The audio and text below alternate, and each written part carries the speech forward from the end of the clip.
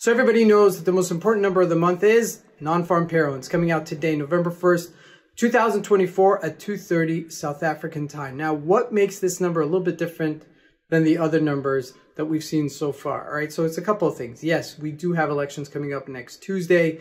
However, taking into account a couple of things that happened over the past month. Number one, there have been some major corporations that are experiencing some strikes. That includes Boeing, some of its mechanics that are striking there and having that effect over there. And also, the southern part of the United States, specifically Florida, is battered, literally battered with hurricanes over the last month. Choose to be specific.